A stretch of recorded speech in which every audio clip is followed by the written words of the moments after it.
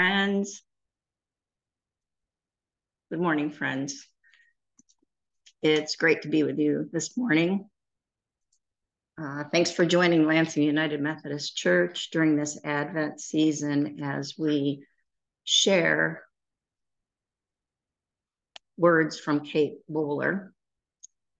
Bless the Advent we actually have.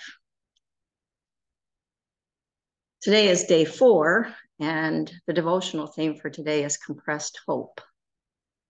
Now the Lord said to Abram, leave your country, your family, and your father's house, and go to the land that I will show you.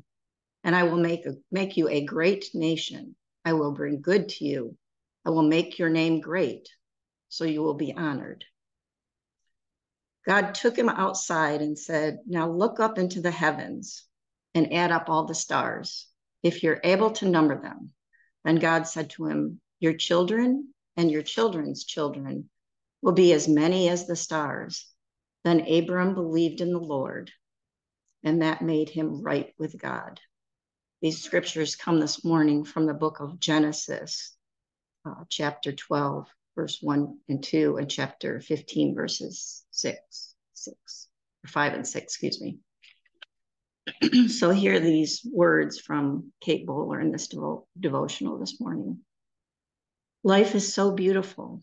Life is so hard for everyone. That was one of my biggest realizations after I got sick. I needed so much help, financially, emotionally, physically, and I would not have been able to make it through without the compassion of strangers and friends. Pain can make narcissists out of the best of us. It demands all of our time and attention, and very quickly becomes the loudest voice in the room. How easy it is to forget. Forget there is someone turning on and off the stars. Forget that the sun rises and sets without us having to remind it to. Forget that there's someone who makes each snowflake unique. Forget that there is one who provides the rain and knows when a single sparrow falls from the sky. These tiny miracles can be reminders to us that God holds the world together, not us. It reminds us that God created the whole world and we are dependent on God. And thank God for that, because we might be having trouble with regular problems instead, making doctors and insurance paperwork make sense, navigating complicated relationships with our family around the holidays, and just remembering to take out the trash on the right day of the week. Hope is found in knowing that even though it feels like the world is coming undone in my time, and maybe in my life situation, the truth is that the sun keeps rising every day and the stars still shine at night. The whole world shines hope upon us every day. We're just like Abram in Genesis 12, called out of our comfortable worlds into a hope for a future we cannot yet see.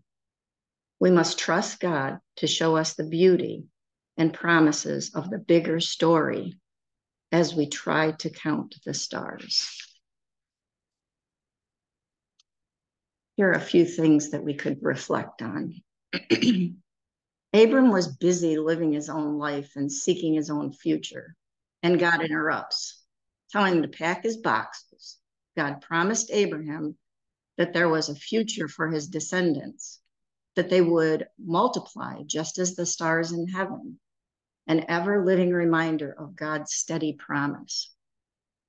What do you imagine went through Abram's mind as he heard this outlandish promise from God?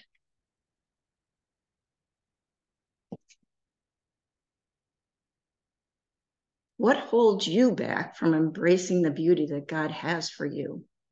Beauty that can live alongside your very loud, very real pain. Is it because you feel stuck or hopeless? Is it the fear of the unknown or fear of being disappointed? What keeps you from believing that God is taking care of the world, including you? How might God be calling you to step out of your comfort or pain of your own world and to look around so God can show you something beautiful?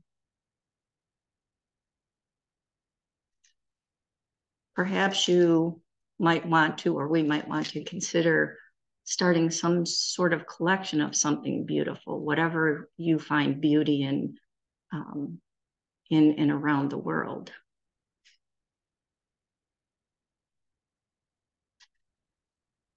Kate Bowler offers this blessing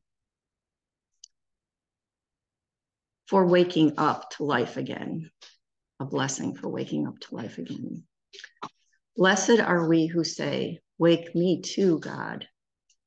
Put me where beauty and love can reach me. I'm ready for something new. May it be so. Amen.